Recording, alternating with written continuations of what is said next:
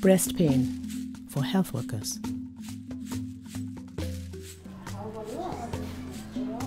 Breast pain is commonly caused by one of three problems in a breastfeeding mother. This video will show how to evaluate and treat these three conditions: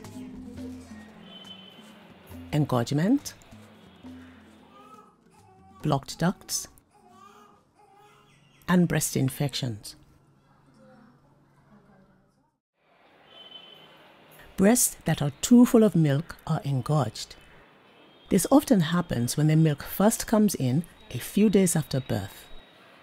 It also happens if the baby hasn't been feeding often enough or is not well attached and doesn't empty the breast.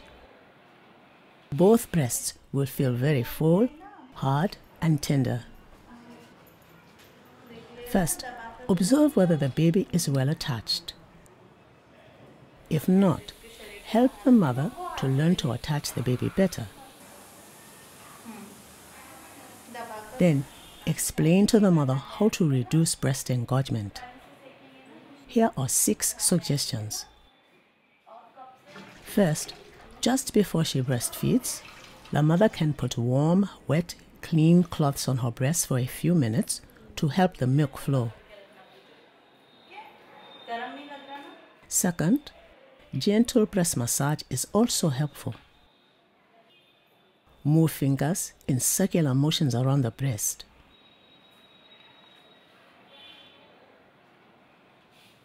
Third, she can hand express a small amount of milk to make it easier for her baby to attach.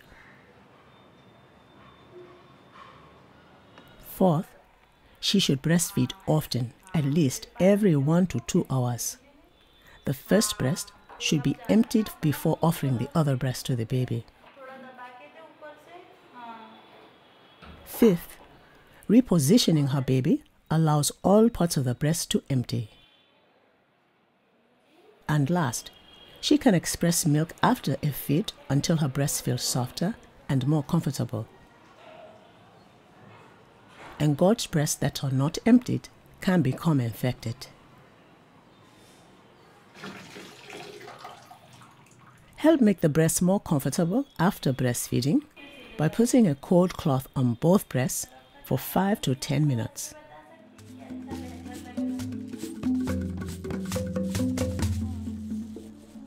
A blocked milk duct will feel like a firm, tender lump in one part of a breast.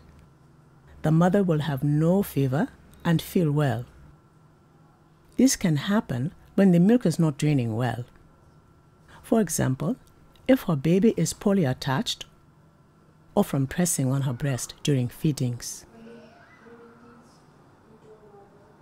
Observe the mother breastfeeding and help her to attach her baby more deeply if needed. The baby must drink well to drain the breast. Here are 4 suggestions to relieve a blocked duct.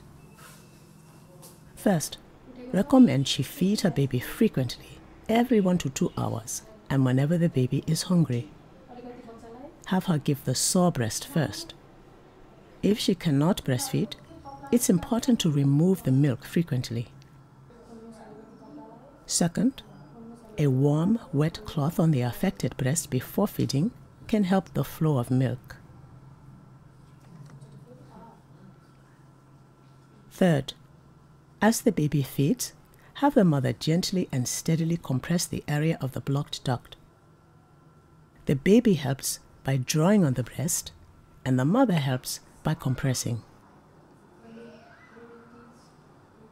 And last, to help move the blockage out, she can also massage that side during breastfeeding using the fingers in a circular motion from the armpit to the nipple. The blockage should start to resolve with a couple of good feeds and disappear in a day or 2.